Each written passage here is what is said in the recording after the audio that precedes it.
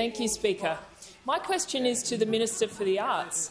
How has the Albanese Labor government changed previous approaches in order to recognise the importance of the national collecting institutions to Australia? I give the call to the Minister for the Arts.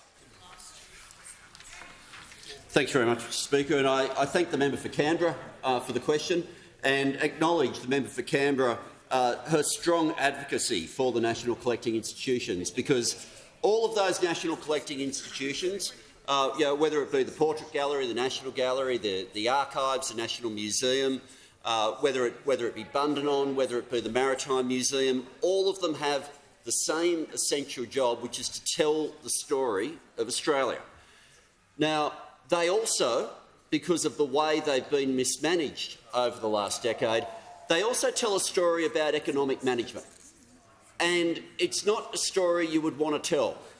The first concept of economic management with respect to these institutions should be, if you start with the concept that they hold our most valuable items, you probably want to protect them.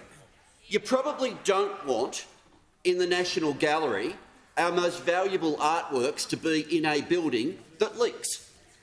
You probably, if you're talking about the National Library, you think, what do you have to do to look after a book? Starting principle, you don't put it in the water.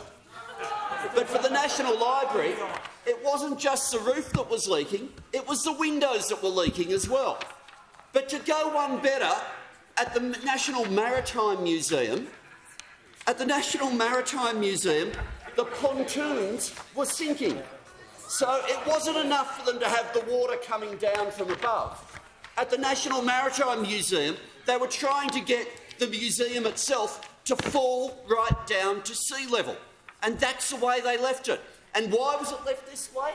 Because each of these organisations, already underfunded, was facing a funding cliff.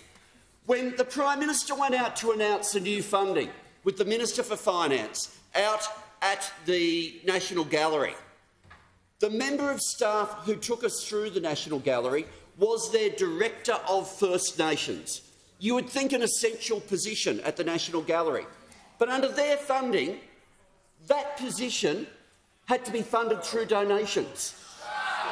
This was not an add-on position at the National Gallery. This was the Director of First Nations. That's what the person was in charge of, and even that position was not funded.